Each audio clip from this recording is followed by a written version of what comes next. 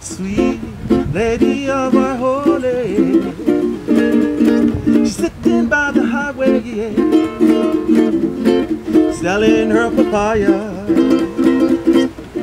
and green and ripe banana, and breakfast with Bob, breakfast with Bob, breakfast with Bob. Pancho Man! A round of applause for our man, Pancho Man. We are brought to you by EAS Sports Nutrition by Hoka One One, Polar, Oscar Wellness, Velo Fix.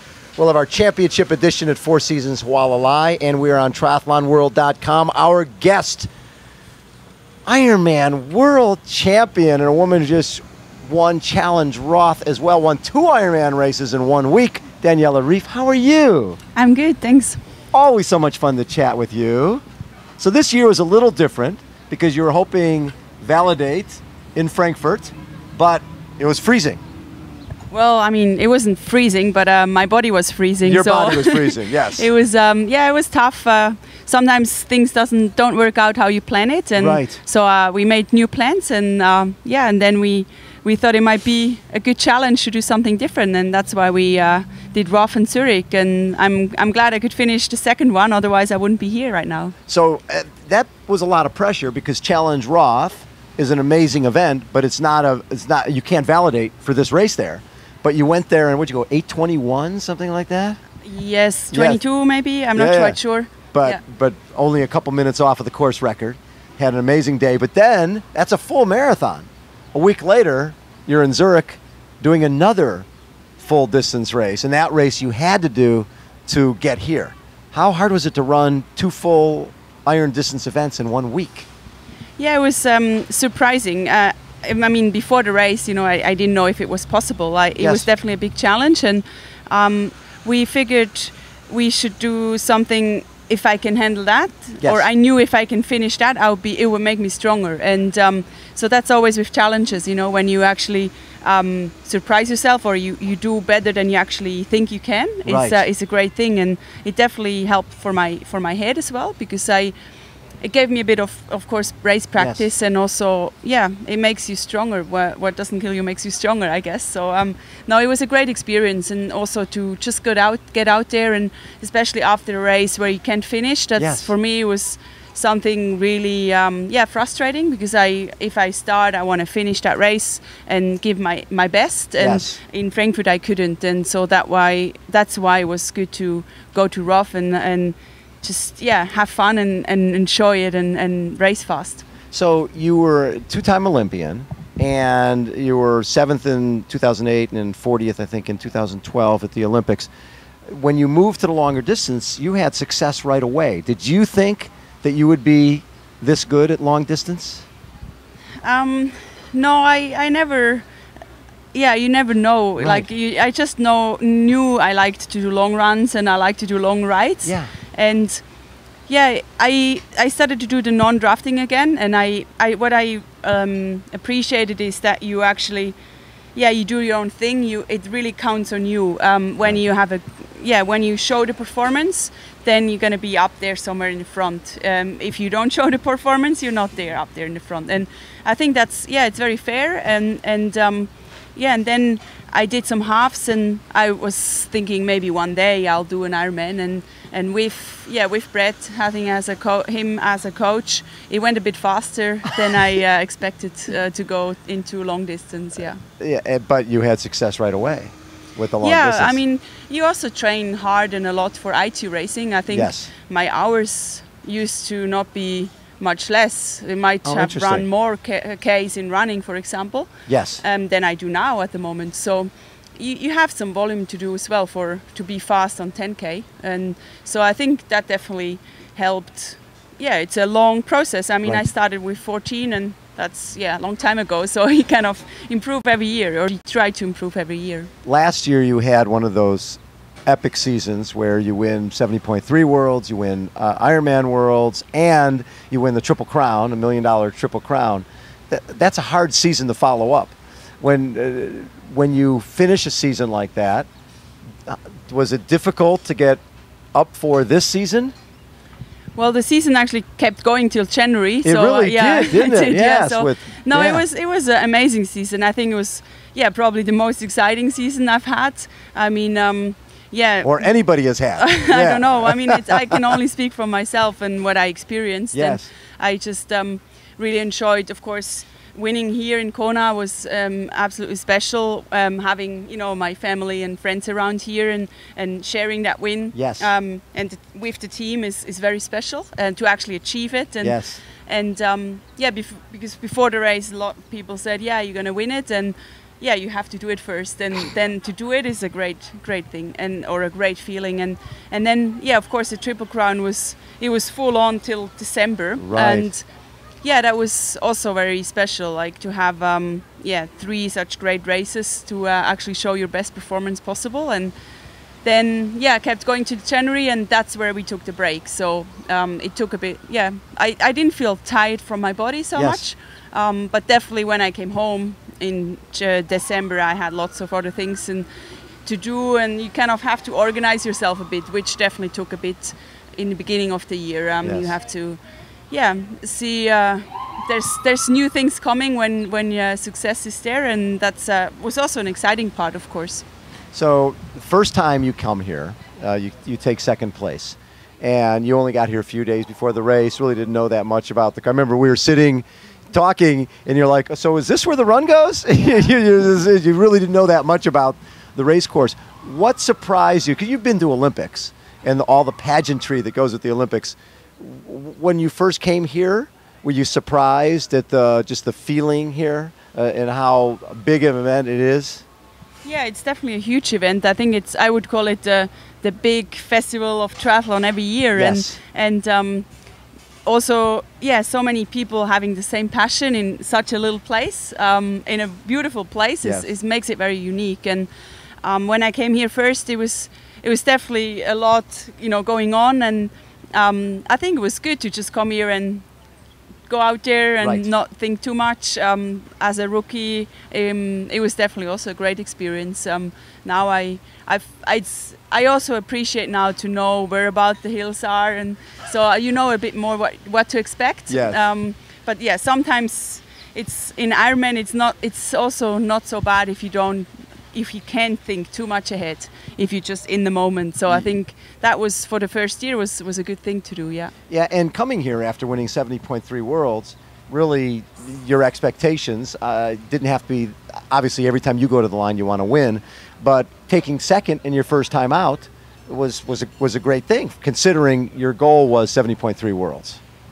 Yeah, it was, a great battle. I can definitely say that when I crossed that finish line, I gave my all and everything. Yes. And that's always my big goal. If I go and race, I want to really leave it out there.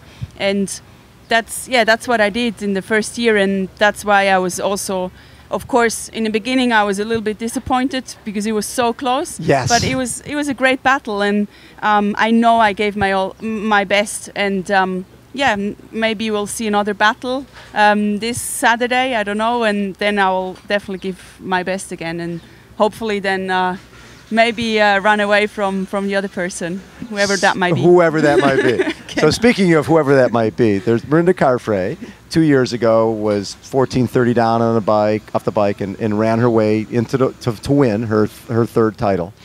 And last year was injured before the race and then dropped out during the race. Obviously, you like to race the best when they're at their best. Are you looking forward to Saturday, because Mirinda's back, and she didn't get to compete last year?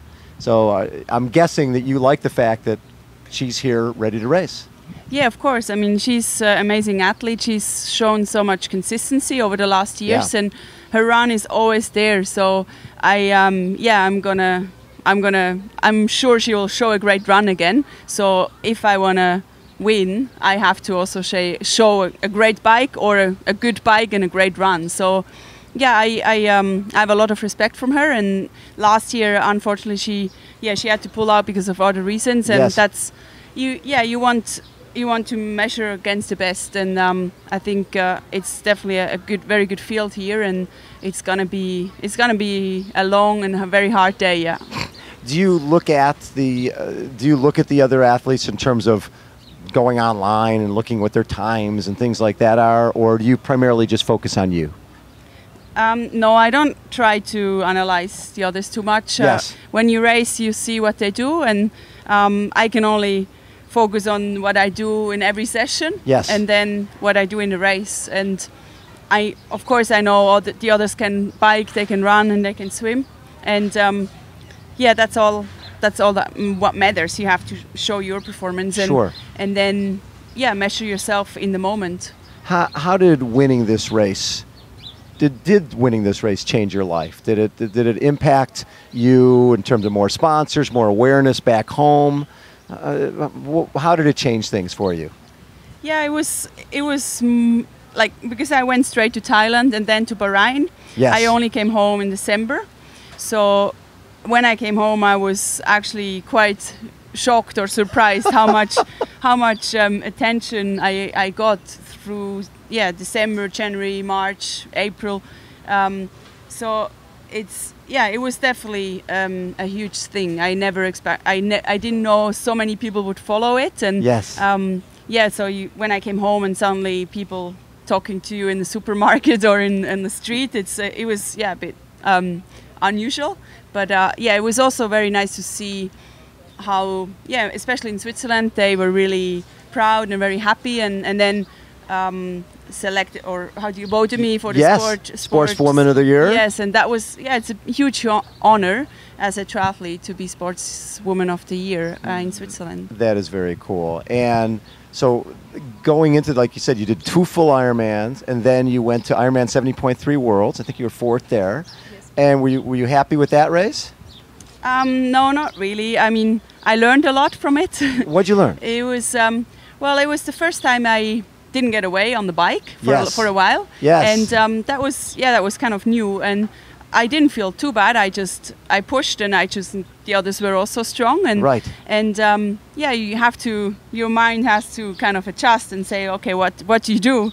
And it didn't really cross my mind that you can win a race in the run, because I never had to. Right. And that was a mistake. I kind of, when I started the run, I was kind of just, I'll get into it, instead of just really trying to attack it and from the start. Yes. And that was probably it was a good kind of a wake-up call. Learning experience for you? That, in any race, what happens, like for example on the bike, the race is only finished in the finish. So, right. And I believe I showed a few good runs as well in the last couple of years, and I'll definitely have that in my mind for this race. There's that after the bike, there's still 3 hours to also make up ground if you have to.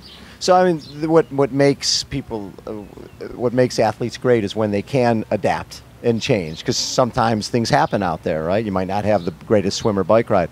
Do you feel that your running is better now than it was a year ago?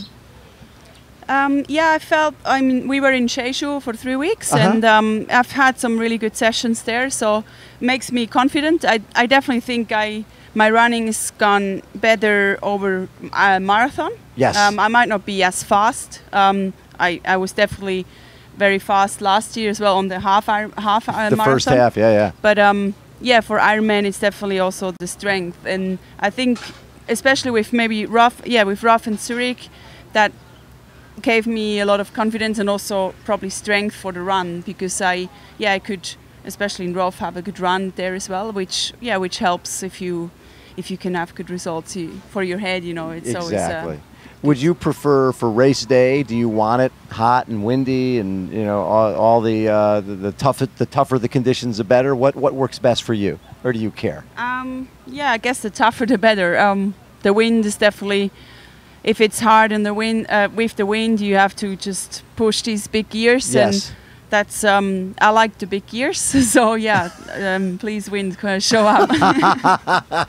Do you feel, now that you're feeling more confident in your run, do you feel that I need X amount of minutes off the bike to beat someone like a Marinda Carfrae or potentially a Melissa Halshoot, or do you feel like, whatever happens, if I need to win this race on the run, I feel I can do that? I feel like that's the better attitude, instead of saying I need to get that many minutes yes. to be able to hold, like to make it to the finish as the first, or to hold the gap. So my my point of view for the race should be I am gonna do the bike, and then whatever happens, I wanna show that I can also run, and I hope I can show it. Yeah. What would it mean to you to win this race for the second time? There's a lot of people, not a lot, a number of people have won this race once, but once you start winning it 2 and potentially 3 times, it sort of changes the perception of someone as an athlete.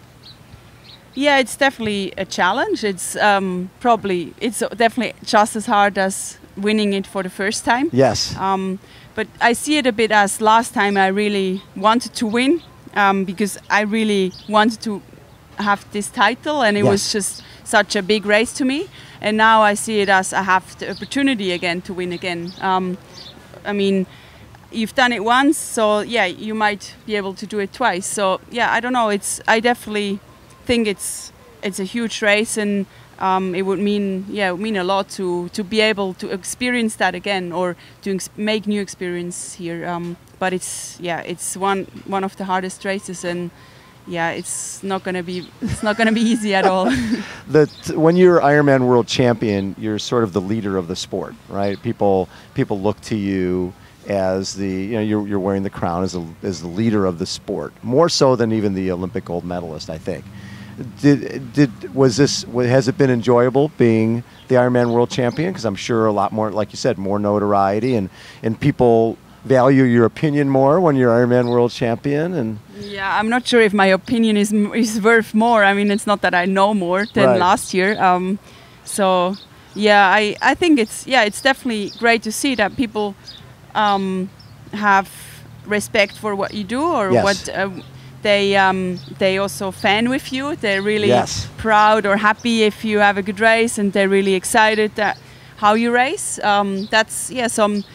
It's nice to have these how do you call it, when you meet people and they know you, or they're fans. No, they're more like having these experiences that they really care as well. Yes. It's nice. They're more than just friends, right? Yeah, they share the same passion, and if you can also maybe my English is getting worse. No, your English is fine. I'm looking for words. I meant if you can make them inspired by what you do, or that's always the biggest honor you can get from someone. So the year before, you came down Elite Drive in second place, and you were very excited about that. Last year, coming down in first place, how special was that for you?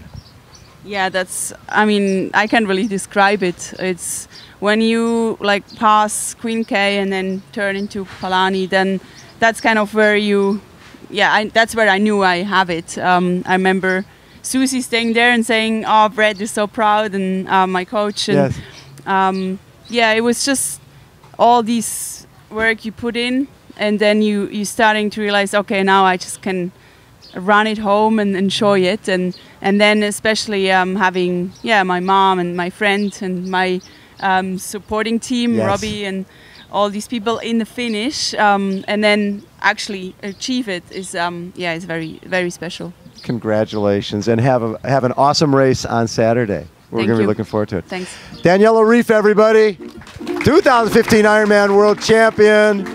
Poncho Man, take us out. Lady of my holy,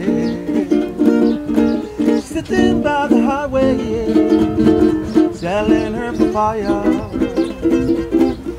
and the green and ripe bananas, watching Breakfast with Bob, Breakfast with Bob, Breakfast with Bob and Daniela. Poncho Man.